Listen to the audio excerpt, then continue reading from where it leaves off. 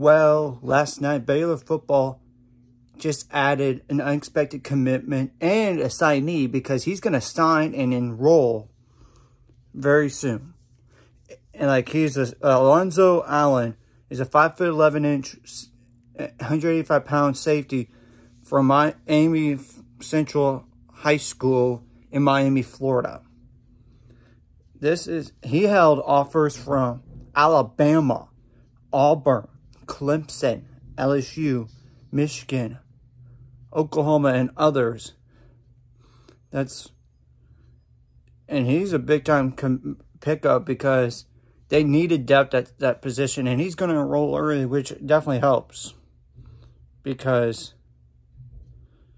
you know, they need that position to get more, especially with some of the departures they had this past year. And sure, they're going to have some coming back, and some coming in, which definitely that means up to 21 now in terms of players, and they have some guys enrolling already.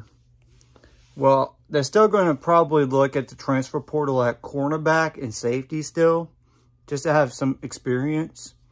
Of course, maybe running back if the right guy's there. Wide receivers, depending on how the coaches feel after spring ball about the wide receiver position. It's not the lack of talent or the speed. It's just the productiveness, the experience, proven experience. So, yeah, they already got D-line, maybe O-line, but with 4 stars coming back, you never know. So, yeah, they're still going to try to actively pursue Kamar Terrell, I believe. He's another defensive back. I'm pretty sure he is.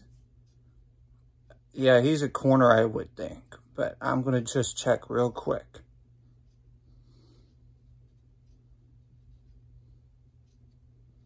Yeah, he's from Colleen Shoemaker High School. He's a cornerback, 6'1", 180-pound corner. So, yeah, it's kind of, he's like in a war. We're going to have to be in war with him, I know. Because I know he's warm with Clemson, Florida, USC now, besides Baylor.